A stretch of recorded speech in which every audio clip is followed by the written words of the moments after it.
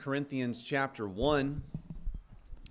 2 Corinthians chapter 1, as we continue to move right along through our study of this wonderful letter that Paul wrote to the Corinthian church several thousand years ago, and yet still such tremendous applications for all time and for us today in our church.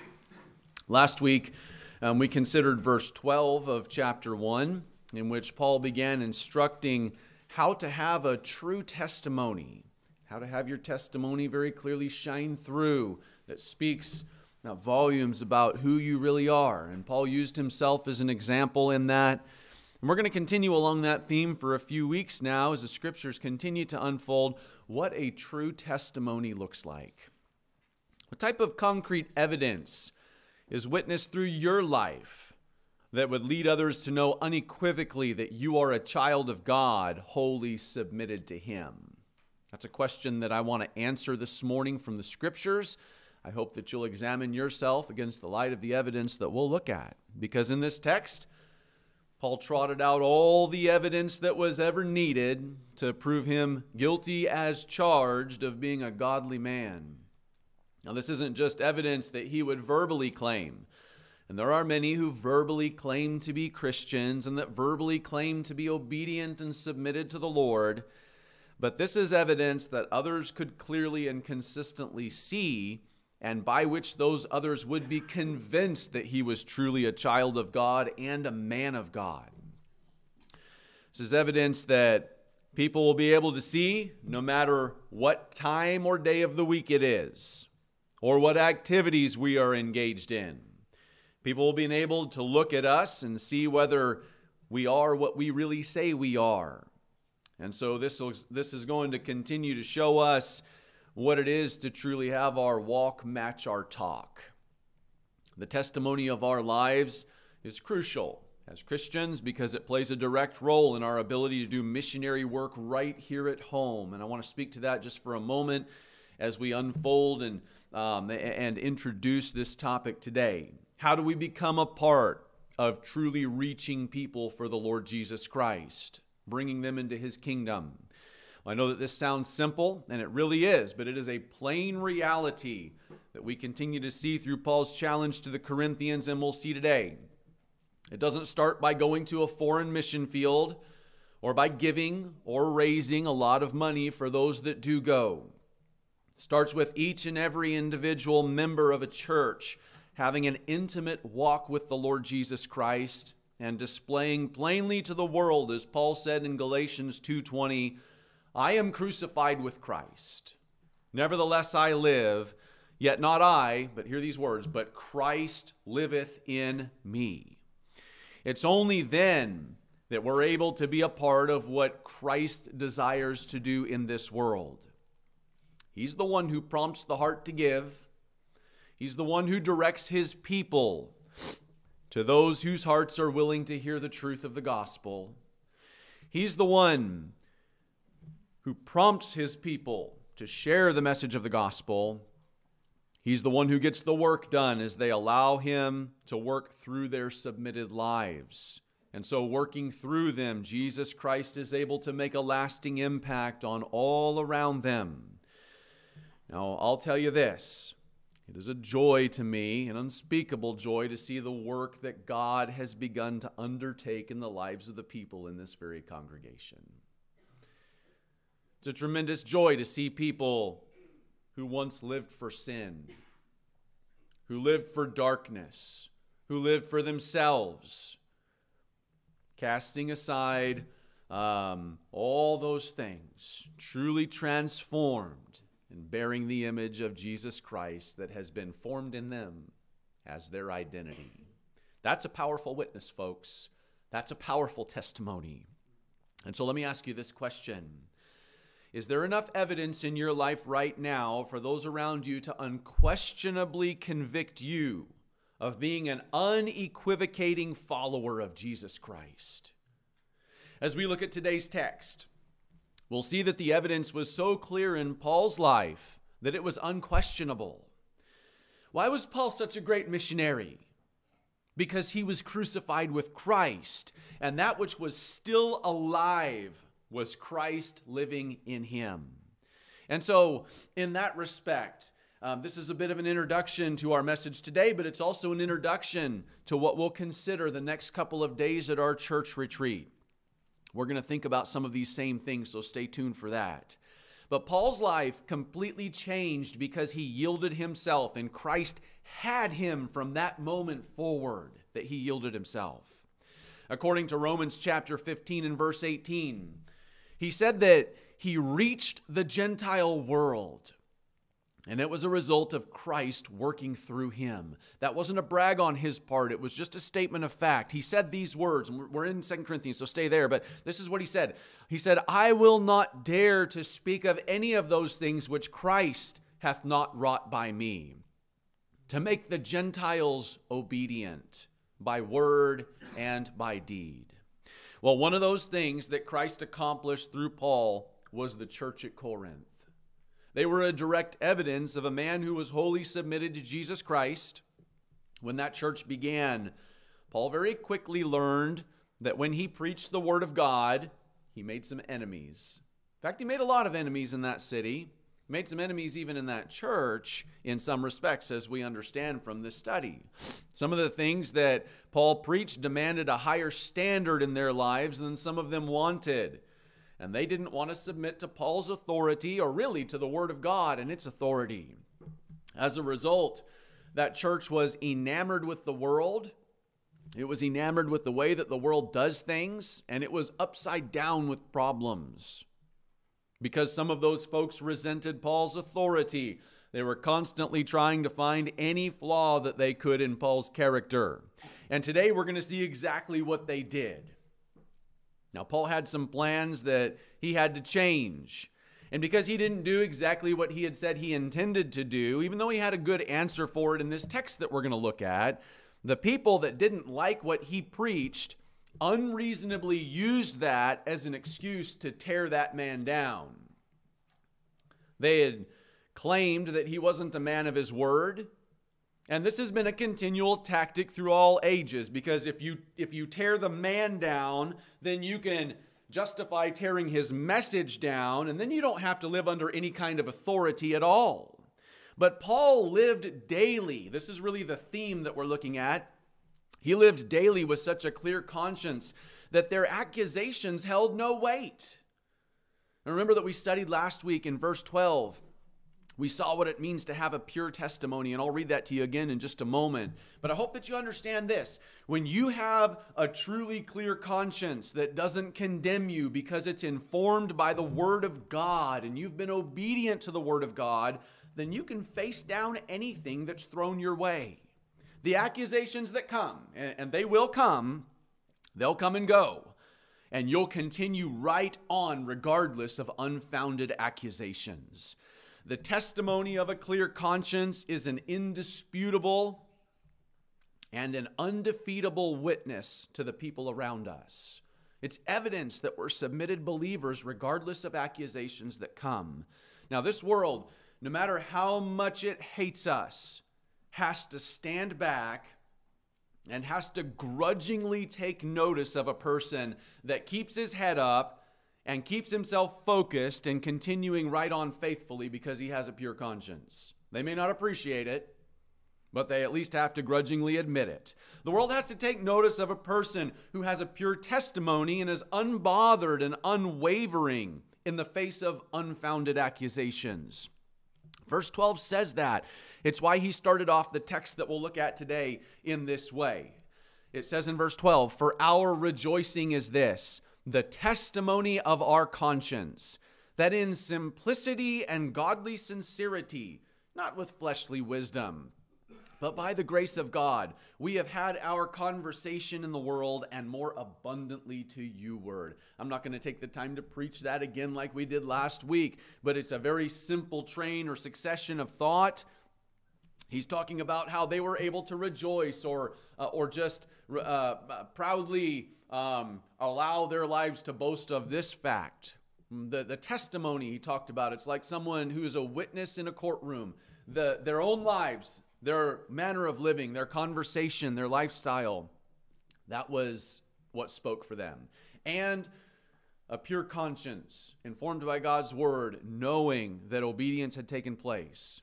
He said that they had had their conversation in the world and more abundantly to you word. Now, Jesus Christ was evidenced through Paul, which proved that he was exactly who he said he was and what he said he was. Now, I want to ask you one more time before we get into the text today. Is there enough evidence from Monday through Saturday in your regular walk of life to convince others that you are truly a transformed child of God, completely yielded and submitted to Him?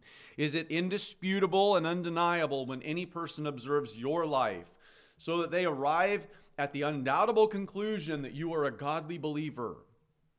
Let's consider what God laid out through the pen of the Apostle Paul as some of the evidences of that reality.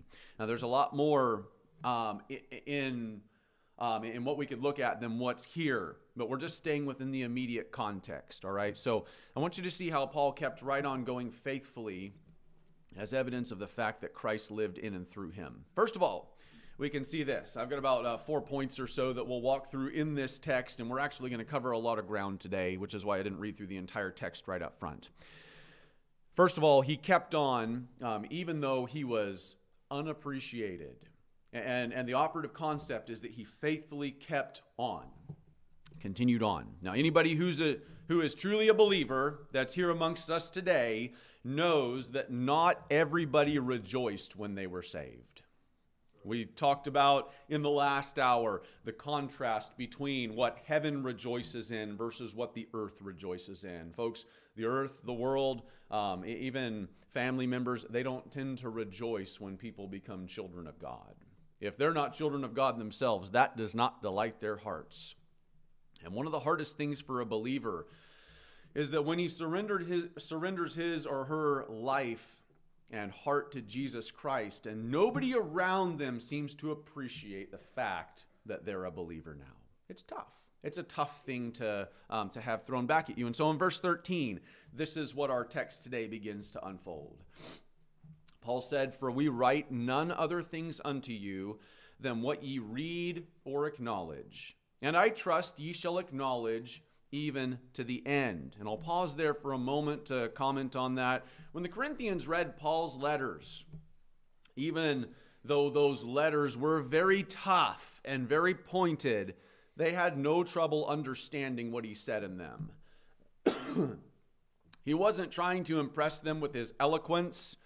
He didn't try to use flowery or fancy vocabulary in what he shared with them. He just shared his heart. He spoke honestly. He spoke plainly. He spoke transparently. He never used methods that would distract from the powerful and plain message that he was trying to get across. All preachers and teachers should be very careful in that respect. In fact, in 1 Corinthians chapter 2 and verse 1, we saw a while back that he had said this, "And I, brethren, when I came to you, came not with excellency of speech." Paul was a transparent minister, even though he taught the deep things. And he did teach deep things, by the way. The Apostle Peter wrote a little bit about that. He said in 2 Peter chapter 3, it's kind of just humorous to me to see the contrast between those guys.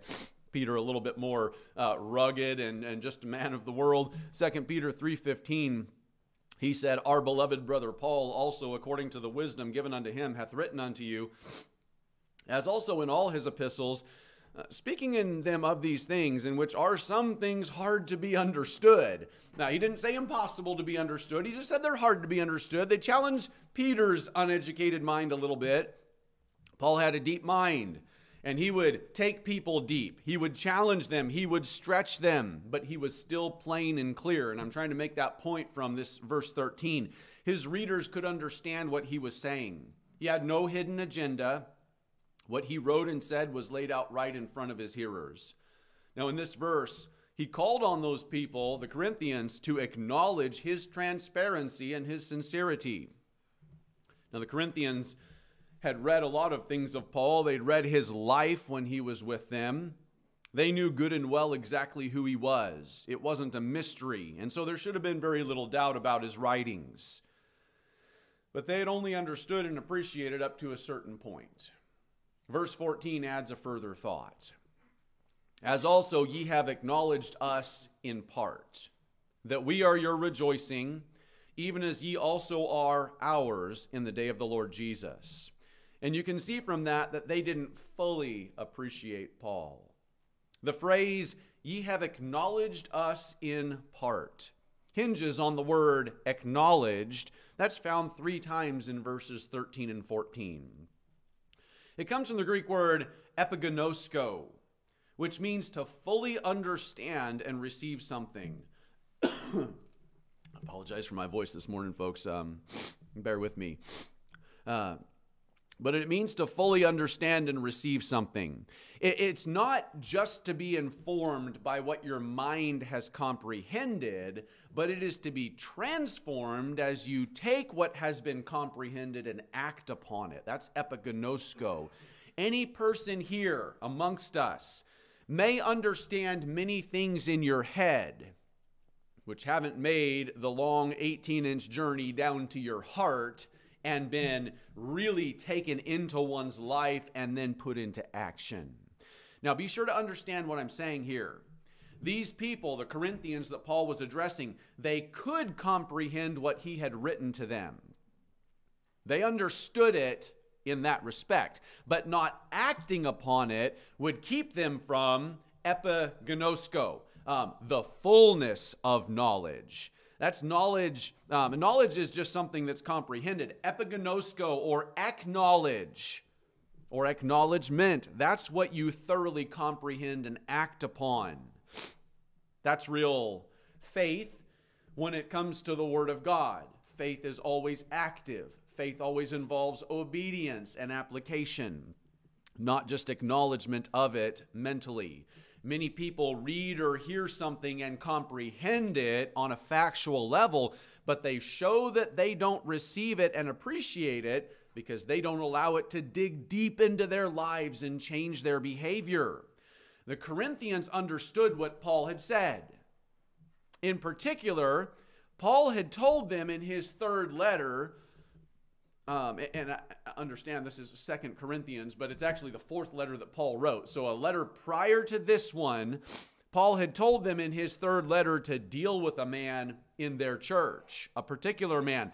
They knew what they needed to do, and they hadn't done it. So at that time, it was only a partial acknowledgement of the message and of the messenger.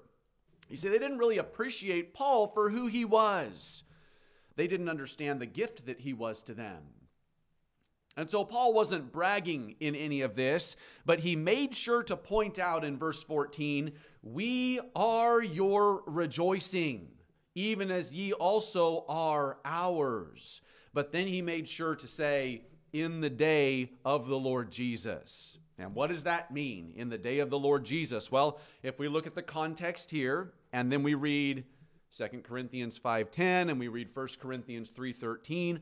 He was speaking about an event that's called the judgment seat of Christ. It's a time when all believers will stand before God and be rewarded for that which they knew and allowed him to do through them, as opposed to just merely having knowledge but not acting upon it by allowing him to do anything through their yielded lives. Paul stated that on that day, when God's children stand before him in the judgment seat of Christ, on that day at least, we're all going to start understanding and appreciating what and who God placed into our lives. Now, I'm being honest when I say that if there are any rewards for me at all on that day, I'm going to have to take most of them and give them to others that God placed into my life, even if I didn't appreciate them at the time. But one day, in the day of the Lord Jesus, I'm going to see them for what they're truly worth. I'm going to rejoice in them. Hopefully, they'll rejoice in me. That's what Paul was saying here.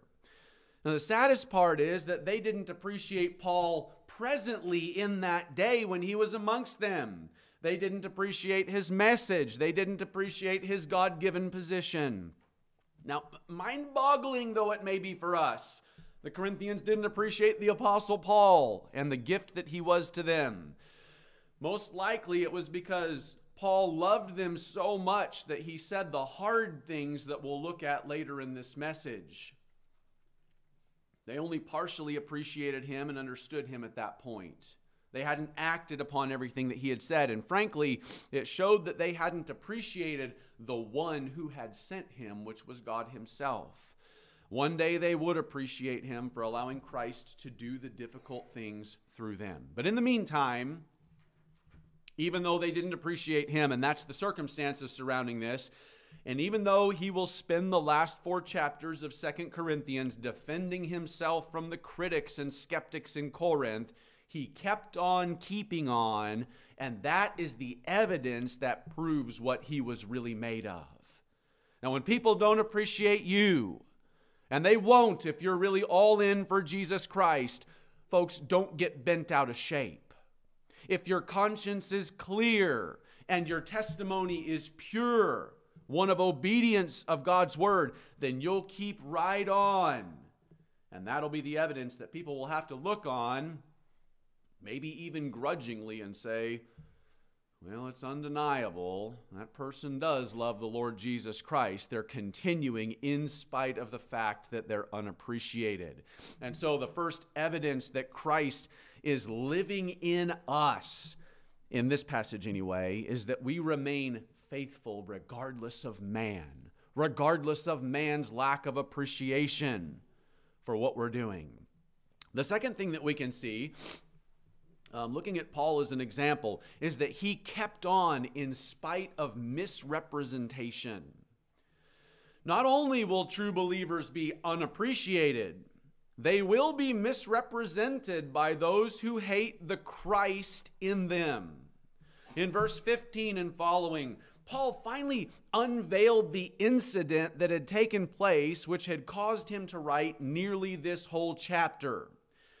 There was a circumstance that happened for which they criticized him, and they claimed that he was not a man of his word. And how many people remember our study back in 1 Corinthians chapter 16, verses 5 through 7? You'd have to have a pretty sharp memory to remember that exact one. I'll refresh your memory very briefly. Paul had told the Corinthians that he had planned to come and see them on his way to Macedonia.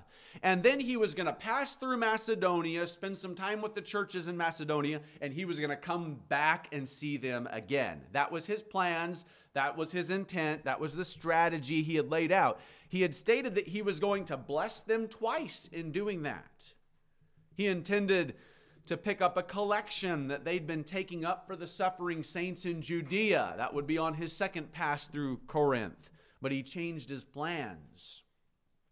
We find that as we piece everything together, and we did this together in the introduction to 2 Corinthians, Paul had sent Timothy to them. In 2 Corinthians chapter 1, we find that Timothy had returned to Paul, and he returned with bad news. Timothy had told Paul that the environment in Corinth was awful. It was terrible.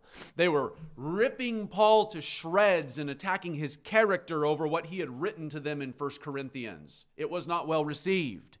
Now, when Paul heard Timothy's report, he changed his plans. He left Ephesus and the church planting and missionary work he was doing there. He traveled all the way over into Europe, went to Corinth to try to sort it out, only to be accosted by some of his opponents.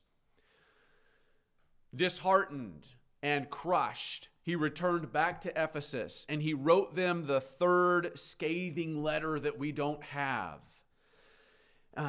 Because of the conditions, Paul opted not to return to Corinth himself. Titus was sent as his messenger. Titus took this scalding letter to them. And for the fact that he didn't come to see them like he planned to, the skeptics who were looking for a reason to divide from him spread the rumor that Paul can't be trusted. He's not a man of his word. And that's what he's going to unpack in these next couple of verses. Now, they didn't care about the circumstances. They didn't even know why he hadn't come. They didn't care why he hadn't come. According to verse 12, they'd accused him of acting out of fleshly wisdom. Fleshly wisdom refers to how the flesh acts without regard for commitments or without regard for the well-being of others. Paul made it plain in this text that he didn't act that way. When he chose not to come, it wasn't because of some frivolous whim of the flesh. He wasn't irresponsible and immature that way. Paul said that it was his honest intention to come to them. Verse 15 says this, chapter 1 and verse 15. And in this confidence I was minded to come unto you before, that ye might have a second benefit. That was that which he had referred to back in 1 Corinthians 16.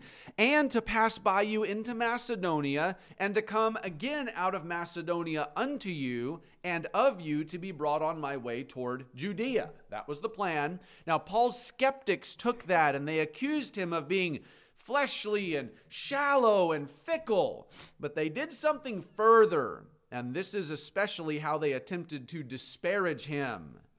They found an inconsistency, or at least what they perceived to be an inconsistency, and not even knowing or caring about the facts, they used that as leverage to tear down what he was saying in other matters. They claimed that just as he was fickle in his choices, he was fickle in what he preached. So nobody should trust anything that he had to say.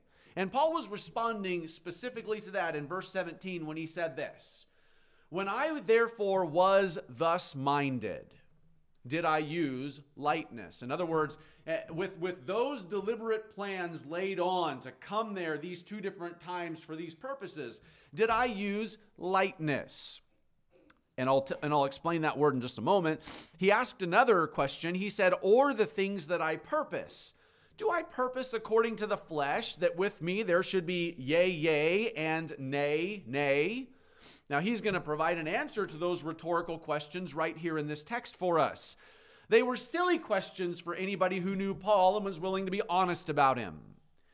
The word lightness, when he said, "Did I use lightness when I changed my plans?" It comes from the Greek word alaphria, which means levity or fickleness of mind. He was asking if anybody really thought that he was flighty or that he was untrustworthy once he'd made a commitment to do something. He was asking if anybody really thought that when he said yes, that he meant no, or that when he said no, he meant yes.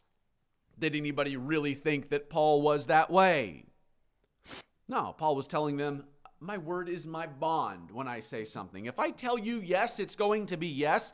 If I tell you no, it's going to be no. That was his consistent character. When he said no, he meant no. He wasn't fickle. He wasn't hasty. He wasn't undependable in what he said or in his character. He wasn't just driven easily by any kind of circumstances that blew along. He was a man who lived very carefully under the lordship of Jesus Christ. His conscience and the testimony of his life bore witness to that. But there are still times that unforeseen circumstances come about. Sometimes God sends unforeseen circumstances that we don't plan for that changes some of the best plans we may have, even in his service. Now, isn't it interesting how quickly negative, fleshly, immature people are when they perceive an inconsistency in somebody else's life? Even though they don't know the facts and have never bothered to even try and find out, they'll quickly seize upon something and use it against another simply because their own flesh has a problem with that person. And they never give the benefit of the doubt. For people who walk in the Spirit and are led by God's Holy Spirit, folks, for those who walk in that particular type of spirit, I don't care how gifted they are. If they can preach the gospel and they can hand out tracts while standing on their head, it means absolutely nothing if they don't love another brother enough to give him the benefit of the doubt and actually seek out the truth about things. You know, one of the first signs of a believer walking in the Holy Spirit maturely is that he gives his brother the benefit of the doubt. We talked about that quite a bit last week, the sincerity and the transparency that should be obvious in the life of someone who is truly walking with God and in the light of his word. That's why, like Paul, it's so very important to have a pure conscience when people don't give you that benefit of the doubt. When you know that your conscience is not condemning you and the Spirit of God is not convicting you because you haven't violated His word, when your walk matches your talk, even though people don't appreciate who you are and misrepresent you because of a perceived flaw in your character, the fact that you keep on keeping on for the Lord is evidence that Christ is living in and through you. Why? Jesus had to do the same thing. He continually did the same thing. He continually received the same thing from other people. And when He lives in and through us, He enables us to keep on keeping on when people don't appreciate us and when people misrepresent us based on a perception that's often not even real or not even true. All right, so those are the first couple of evidences that we can see that were very clear from Paul's life, that he was a godly man who is continuing on in the Lord's work, despite being unappreciated, despite being misrepresented intentionally by others. Thirdly, Paul was a man who kept on knowing that he was being validated by Jesus Christ Himself. All right, now our defense, my defense, is Christ in me. That's where our testimony really comes from. Verse 18 says this. This is great stuff. But as God is true, our word toward you was not yea and nay. Now, there's actually no verb in the statement, but as God is true.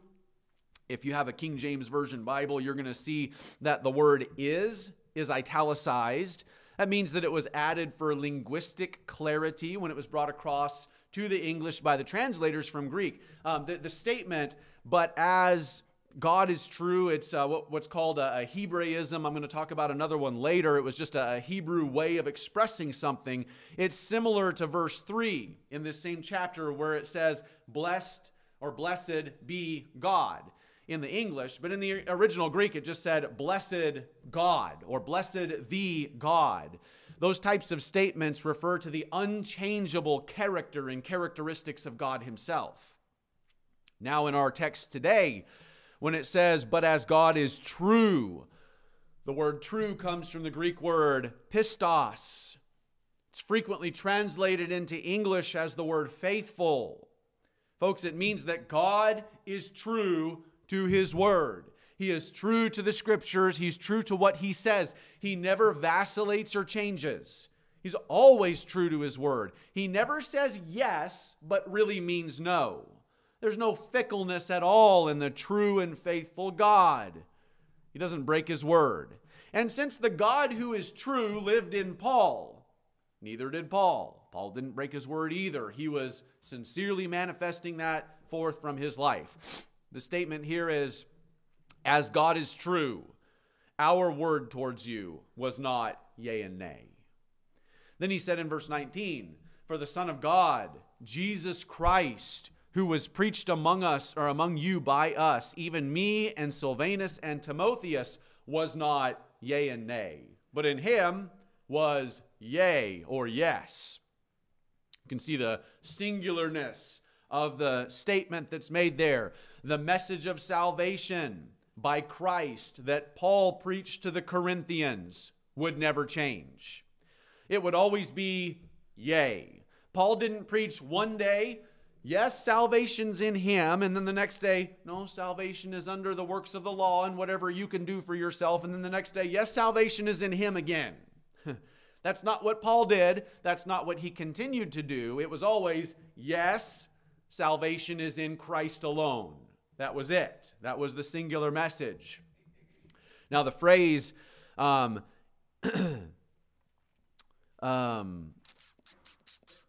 Him was yea or yes. That's in the perfect tense in the Greek, which means that it never changes. It continues on forever. It's always going to be that way. So Paul said this, Corinthians, my message is as strong as it's ever been. I'm not fickle in what I do. I'm careful in my yieldedness to Christ, to the words that He tells me to express. Why? Verse 20 says this, for all the promises of God in Him are yea, and in Him amen, unto the glory of God by us. It's referring to all the promises of God according to Paul's statement.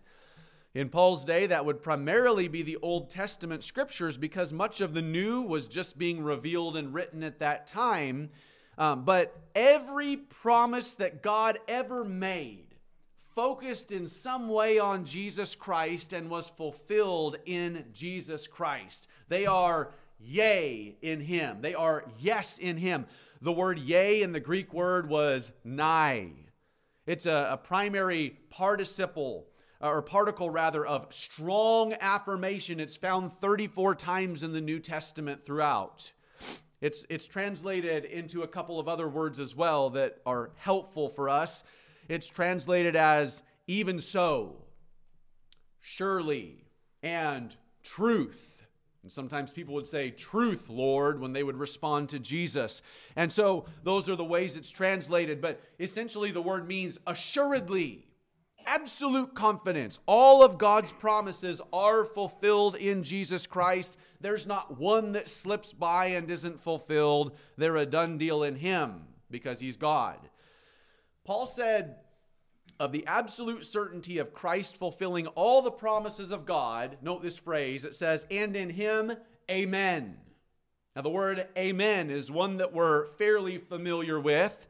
It comes from the Greek word amen, spelled exactly the same way. Our English word amen is derived straight from that. It's transliterated right across into our language. It shows up in the New Testament as the word amen 51 times. And it shows up as the word verily 101 times. It was constantly used by Jesus when He spoke.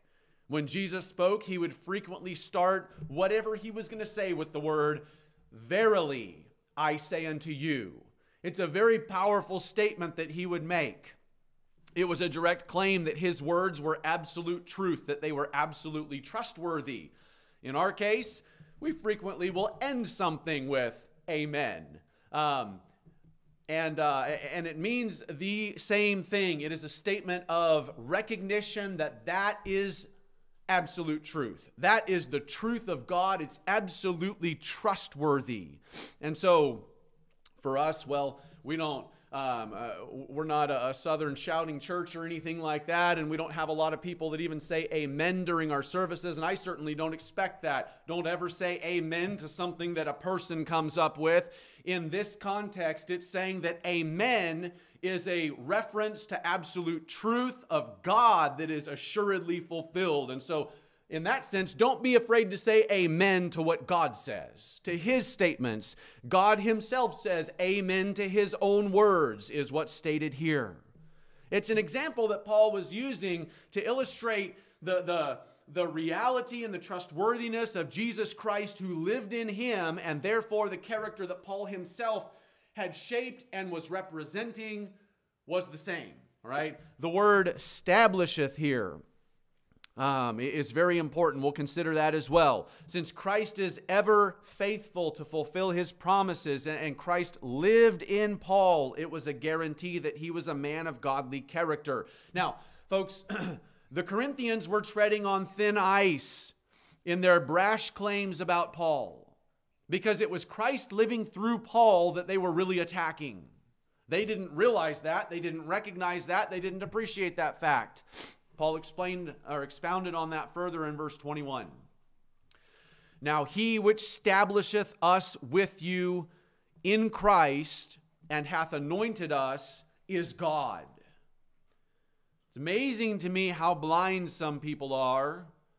If they want to know if a man is faithful or has integrity, they can just watch what God is doing in that person's life. Or what He's not doing in some cases. That's what Paul was saying. The word establisheth. He which establisheth us is God. The word establisheth means to confirm. God Himself had confirmed Paul. Who were they to brazenly claim otherwise? And again, I'll emphasize that Paul wasn't being defensive here. He was pointing to a reality that we should also consider as we shape our interactions with others of God's people. When Paul came to Corinth, God had confirmed him very plainly, very obviously before those people. God's not fickle. He hadn't changed his mind about Paul as long as Paul didn't do anything to disqualify himself from use. The Christ who is always consistent to his word was abiding in and through Paul. So who were the Corinthians to say that Paul was a man not consistent with his word? Not only had Christ confirmed him, he stated that Christ had enabled him. It says this, "Now he which establisheth us with you in Christ and hath anointed us is God." The word anointed doesn't refer to anything mystical. The word comes from the Greek word kreo. It means to rub or to besmear with oil. It was a symbolic ceremonial ritual from Old Testament times when the priests would be consecrated, visually identified and set apart to their priestly office. In the New Testament, that statement or that idea was used pictorially of God's empowering Jesus Christ. Same word here, 4 different times it's used of God empowering Jesus Christ, and then one time, this single time, it's used of God's empowering of Paul in the work that he had sent him to do. That's the only times that this word is used in the New Testament. Once again, it's a bit of a rebuke to the fleshly element of us that tries to slither out and take too much upon ourselves and begin injecting our own opinions toward or about those whom God was pleased to locate in a particular place, use, confirm, and empower to do some of his work in a church. That was what Paul was referencing. Folks, be very careful and humbly learn from what Paul was saying here. God had assigned him and enabled him to do some work among the Corinthians. They had been too immature and short-sighted to appreciate it. Paul made the point here that of everything he had done in their midst, it wasn't attributed to him, and he wasn't trying to take any kind of the credit for it. It was attributed to God. The Corinthians knew that. They knew that it had come from God.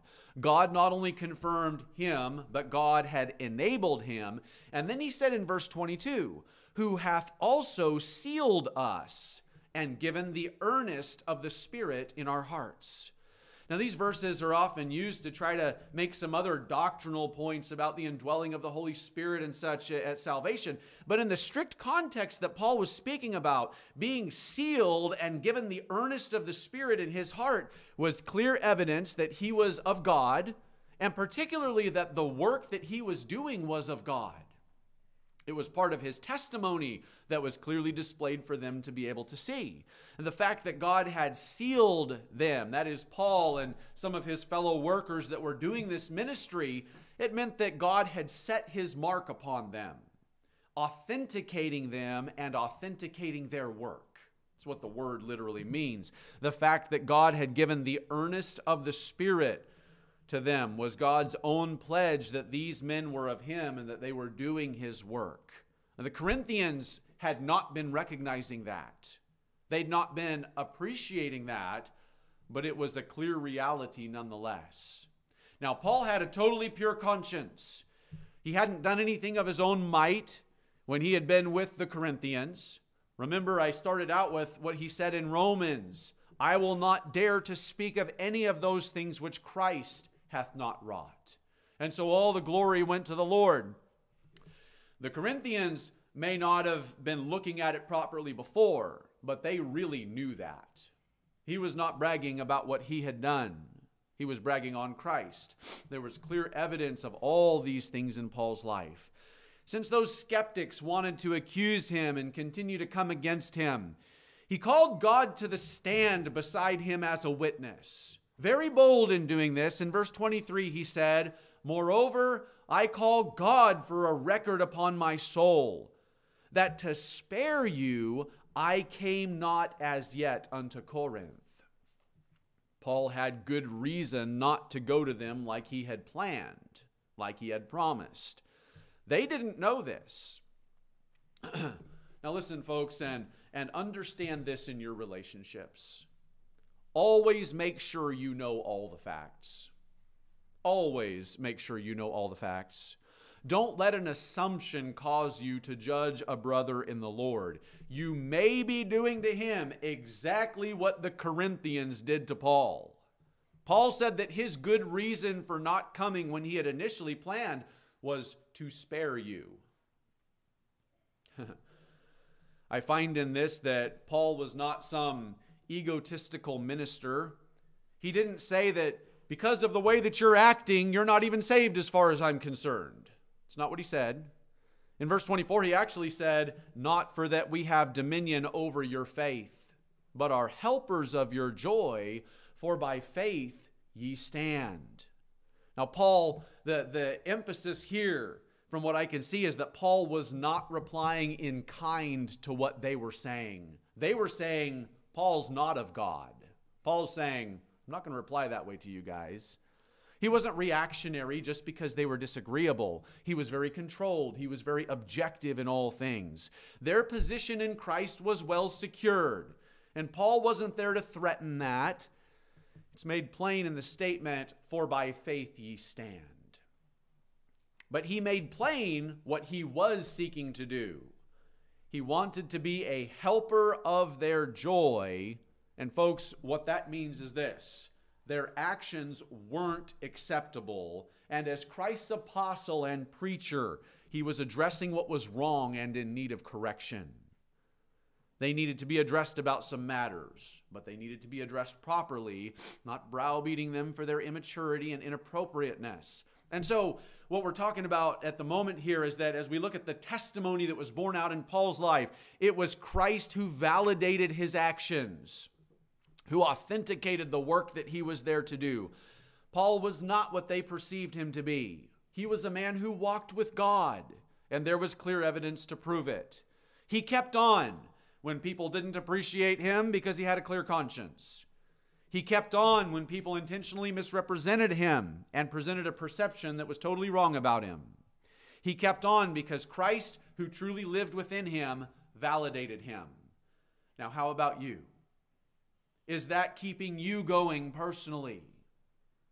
It's a wonderful thing to have a clear conscience with your sins confessed, walking with God, and Christ vindicating who you are. The fourth thing that we can see is that he kept on even when he had to say the hard things. Here's a much neglected reality.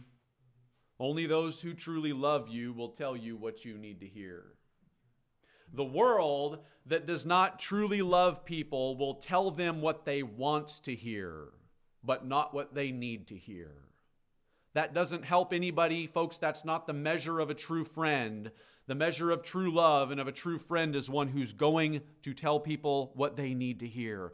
God's servants, when properly instructed by God's word, will love people enough to tell them the hard things.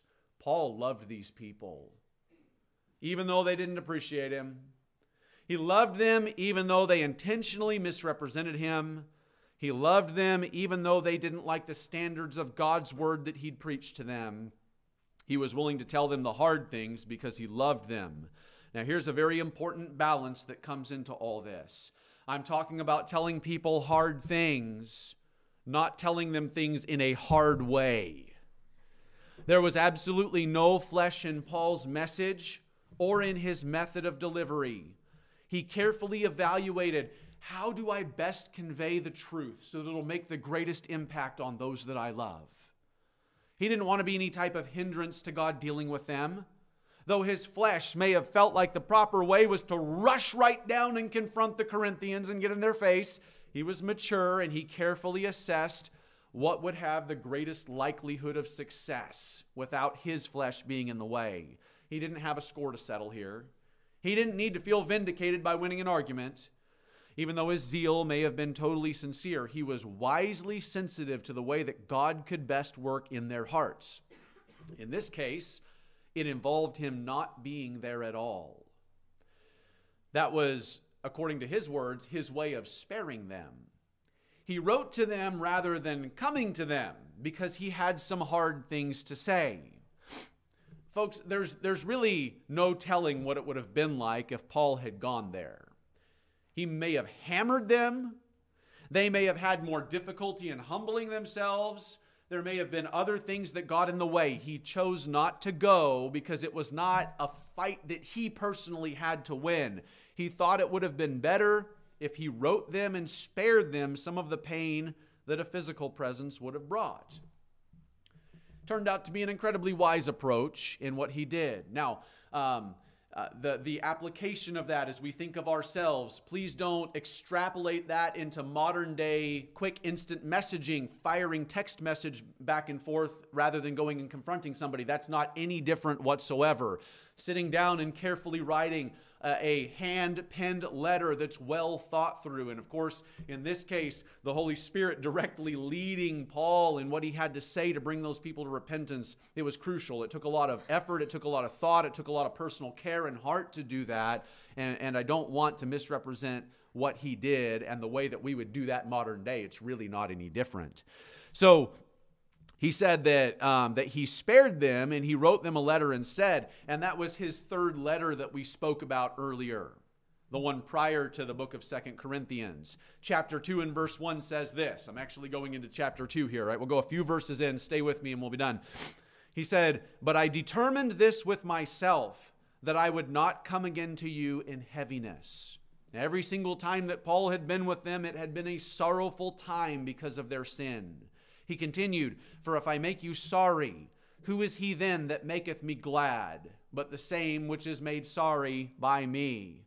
He didn't want that kind of relationship. He said in verse 3, "And I wrote this same unto you, lest when I came, I should have sorrow from them, of whom I ought to rejoice, having confidence in you all, that my joy is the joy of you all." Here was Paul's heart. He had confidence when he wrote. He had confidence in them. He had confidence in the power of God's Holy Spirit through the words that were written to deal with their hearts. He gave them the benefit of the doubt. He was thinking in such a mature spiritual way that he was totally convinced that the Christ who indwelt those people would do his work, that they would respond the right way, and that when he was with them, when he arrived, it'd be a time of joy and not a time of sorrow. But the whole matter still broke his heart. And I want you to see the heart of this guy. He hated to tell them the hard things. He wasn't somebody that was masochistic and just loved to be in confrontations with people in some way. But he realized that he had to tell them the hard things. Verse 4 says, "For out of much affliction and anguish of heart, I wrote unto you with many tears." Now, folks, we don't have that letter, but evidently it was really tough because verse 4 continues, "Not that ye should be grieved, but that ye might know the love which I have more abundantly unto you." Paul wanted them to understand how heavy his heart was. He didn't want them to be swallowed up thinking about how they had damaged him. He wanted them to understand how he had sincerely written with tears because he loved them so much. That's why he told them the hard things that were designed to bring them to repentance. What were the hard things? Well, it seems that there was one particular person who had been really the center of gravity for all the grief that was stirred up against Paul. Then others had jumped on the bandwagon and followed that influential person. Now, when Paul's letter came, it was read publicly to the church. And it's probable that the innocent members of the church didn't even know what was going on. That's how things tend to be in a church, by the way. I mean, hopefully it doesn't go on here, but it does tend to be that way historically in churches. Those innocent ones had to hear the same hard message that the guilty had to hear. Paul was sorry that those innocent ones even had to listen to any of this. Now, by the way, that's also frequently how it is in churches. A church is a body. It ought to be in unity. And if one is out of order, it impacts all the other members of a church. And so Paul said in verse 5, "But if any have caused grief," that's a reference to the specific guilty party, "he hath not grieved me, but in part." And in that, Paul recognized that the whole church wasn't against him. He's just grieved me in part, that I may not overcharge you all. Here's the stark reality.